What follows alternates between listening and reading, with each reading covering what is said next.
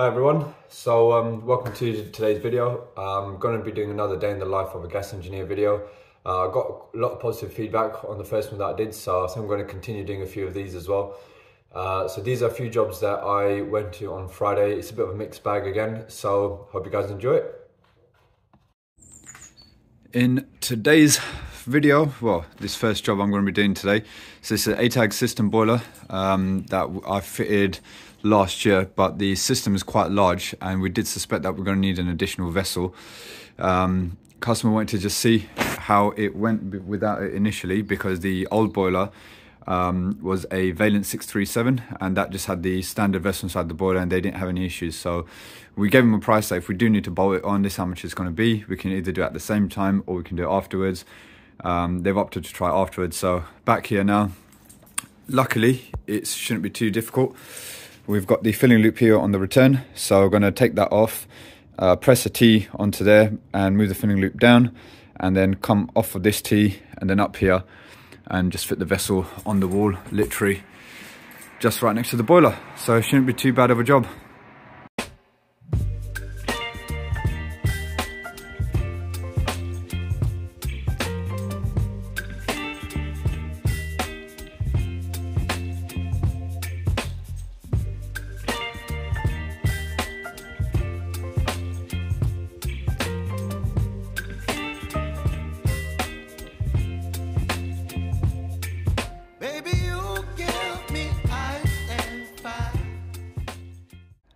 Okay, so the vessel is all fitted.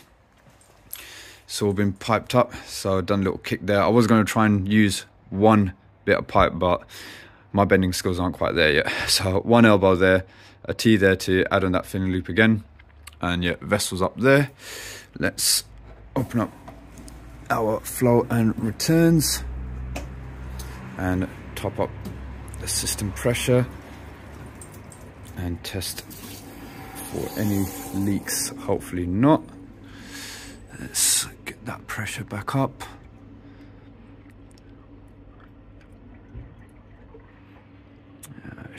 Seems to be about right. Shut the filling loop off. Spurs back on. Now the boiler's going to go through this purge process, so I'll let it do that. Make sure it fires up all okay, and then we should be done. While it's doing that, I'm just gonna have a little tidy up. Really like this little Sigmund laser level, really handy.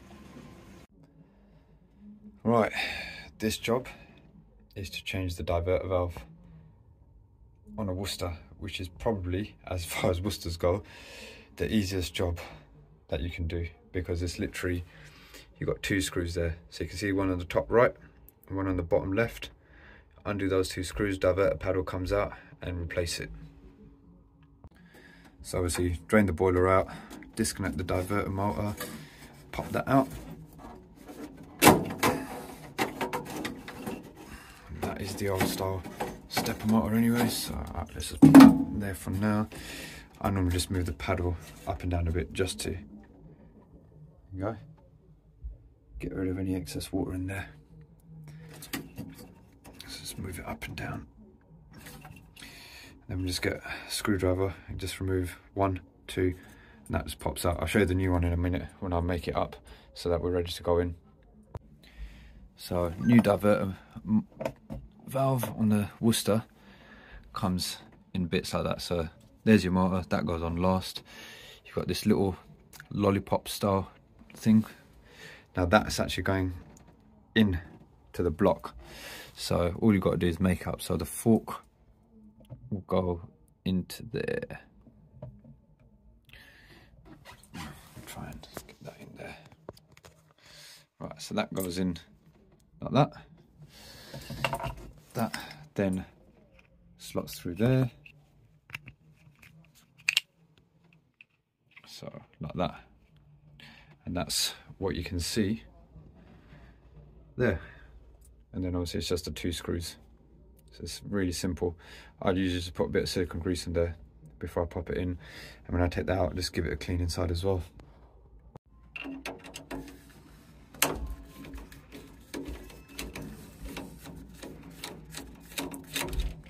one screw.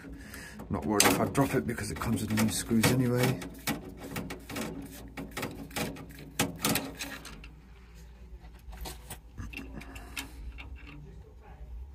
There's that.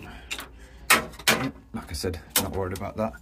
Now that will just, so that front lip pulls out. Then gently, there's probably going to be a bit of water behind it. That will dribble down. Right, so that's the front cover off. Now, if you can't get this up by hand, you can use grips, but you should just be able to. Yeah, that's all got shitted up inside. You can feel it because the rubber bit doesn't even want to come out. Right, so let's try and get that out.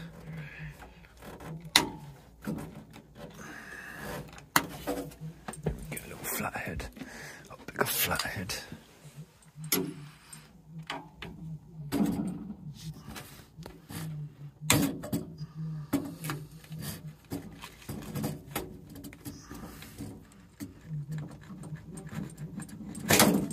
Go. And there, you can see that's where the problem is. That's all shitted up. And that's why that's been passing inside there. So, I'm going to clean up the body, get rid of this, and then pop the new one in. So I've given that a bit of a cleaning there. Let me pop that down there. So that was pretty bad inside there, but I don't know if you can see now. It's a little bit better than what it was. New diverter motor, there you go. Well, paddle is all made up, so like I said, I just smear a bit of silicone grease on it. Now that literally just finds its way home.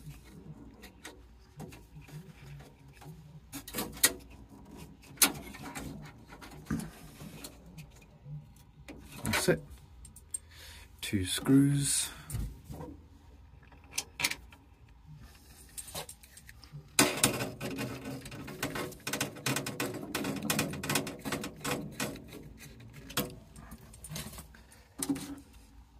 I bet you'll drop this one now.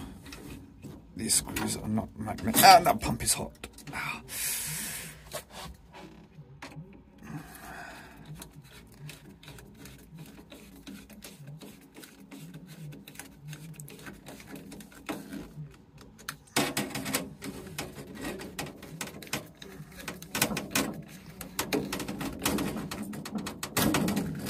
I don't have to go mad because obviously it's on a rubber O-ring. Right, that's it.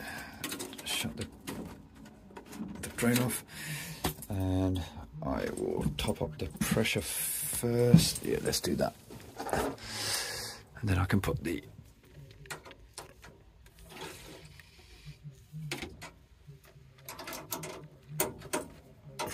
come on, right.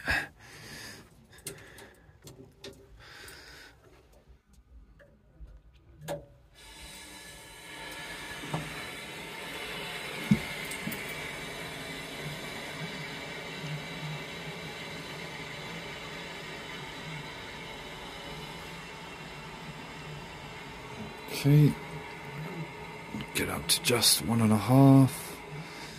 Done. Right, no leaks. And now all we've got to do, new motor, that literally just slides straight in there. Connection will only go one way. We'll either go that way or that way.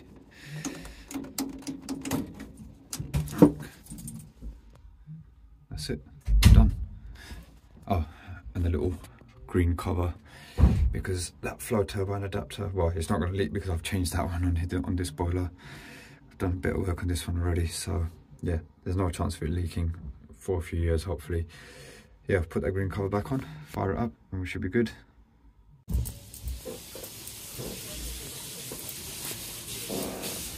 Oh, blimey, yeah. How's that? That's all. Better than what it was before, yeah? Yeah.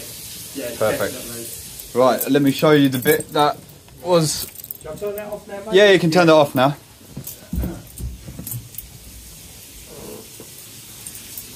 Yeah, it's much hotter. That's the... Oh, right. That's the bit that was inside. So this moves up and down Right. to go from heating to hot water, and where this got all this crap on it, Yeah. it's blocking the ports. Right. So where it was trying to go down the hot water side, Right. some of it was going down the heating side because it wasn't able to fully move over. Right. So the new one I've put in is completely clean. Right. And now you can see. You can, Pretty, oh yeah, yeah. You can No, feel it that's straight sick. away. Lovely. Awesome. Brilliant. Right, next one. We've got a faulty 3-port, but luckily the body's fine because that spindle is moving freely by hand. This was just buzzing away. First thing I checked, if you've had a look at my short, you'll see that first thing I'll check is the PCB. Now this PCB looks fine, no sort of signs of scorching, so likely to be just a faulty motor, so I'm going to swap it over now. There we go. It's been changed over. It's the old dodgy motor. That's still really hot to touch. I mean, this was still motored open even when there was no demand earlier. Obviously now it's shut. If we boost the heating, there we go. You can hear that's already starting to motor over. That sent a demand back to the boiler. Now if I turn that off, cancel the boost.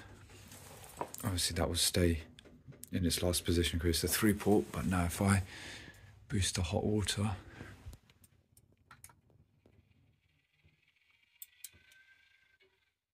there you go. Must be satisfied at the moment, otherwise that would kick in. Oh, well, yeah, it's kicked in. Now if I turn it off,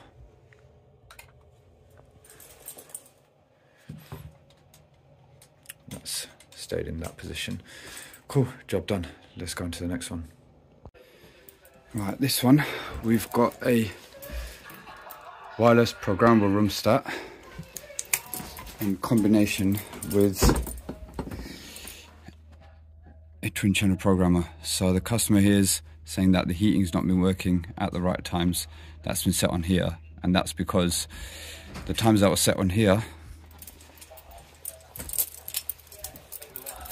weren't matching up to the time set on here. So what I've done for the customer on this one, she's elderly, so she doesn't really understand how to use it, so I've set this just on manual, so this can just be turned up and down and it will work from the programmer there. Also, apparently the system was power flush recently.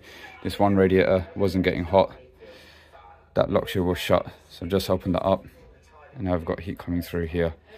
Apparently this has been working since before Christmas, but all it was, lock shield was turned off.